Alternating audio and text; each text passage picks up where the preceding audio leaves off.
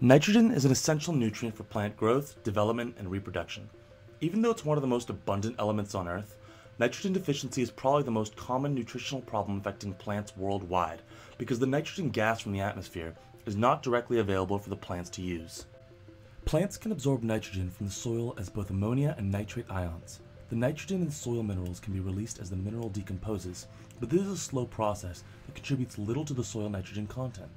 The most abundant form of nitrogen, nitrogen gas, has a highly stable triple bond which won't be broken naturally. So the nitrogen gas must be converted to one of these forms before it can be useful in the soil. Only a few species of bacteria and archaea are able to absorb nitrogen gas from the atmosphere and convert it to ammonia, nitrites, or nitrates.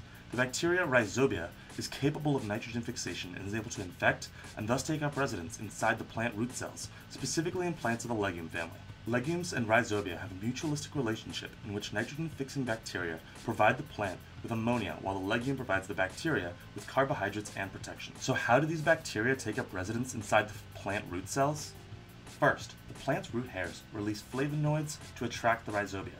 In response, the bacteria release nod factors that bind to the root hair and signal nodulation. The Rhizobia enter the root hairs, proliferate, and cause an infection thread. Eventually, the infection thread grows into the cortex, buds off, releasing them into the cortex cells, and the rapidly dividing cortex cells then form a nodule. Crotalaria are tropical legumes that establish symbiotic associations with nitrogen-fixing bacteria of two genera, Bradyrhizobium and Methylobacterium. Together they produce something I can't pronounce, or PAs, as an herbivore defense mechanism, which is responsible for the occasional intoxication of grazing livestock. So now we move on to the data. An experiment was performed in order to determine if the biosynthesis of the toxic PA by Crotalaria is dependent on nodulation. The researchers predicted the production of the PAs, which are triggered by nodulation-specific transcription factors, and that this first enzyme, homospermidine synthase, or HSS, is produced by the plant, not the microsymbiont, and only in the nodules. The experiment first illustrated that PA biosynthesis is triggered by the nodulation by comparing PA levels in plants with and without nodules. As you can see in the figure, the group of control plants, uninfected with the microsymbiont Bradyrhizobium, and therefore without nodules, had negligible levels of PAs when compared to the infected plant. When comparing absolute amounts of alkaloid in the infected plants, the greatest PAs per plant individual were found in the leaves. However, when concentration in milligrams per gram dry weight was considered, it was by far the highest in the nodules. In fact, the nodules had 10 times greater concentration than the leaves, indicating that nodules are the site for PA biosynthesis. Additional results of the experiment include that exogenously applied nitrate has no impact on PA biosynthesis, reinforcing the conclusion that PA production is strictly dependent on nodulation. However, it was found that in order to protect itself from an overdose of the essential nutrient, nodulation was inhibited at higher levels of nitrate autoregulation. To establish that PAs are synthesized by the plant as opposed to the microsymbiont, the researchers looked for a plant-specific HSS coding mechanism.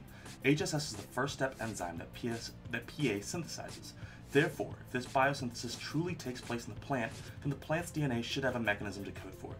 DNA sequences of plant origin were found that are able to code for HSS, supporting the hypothesis that this first step enzyme for PA synthesis is produced by the plant. The results of the experiment suggest that the synthesis of PAs and Crotalaria is directed by the plant via plant-specific enzymes, but cannot occur without bacteria and the formation of root nodules.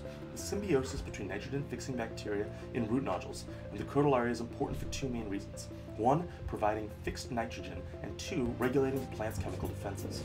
The experiment has greater implications in ecology and agriculture. Manipulating nitrogen-fixating bacteria is a better alternative to adding fertilizer because applying ammonia-based fertilizer has environmental costs such as nitrogen runoff. Some major course concepts demonstrated by the experiment are: A. Organisms form symbiotic relationships to increase evolutionary fitness. B. Plants respond to signals and secrete hormones to form defenses against herbivory. C. The growth of plants is limited by compounds and elements such as nitrogen. D. Bacteria play an important role in the acquisition of nitrogen in plants.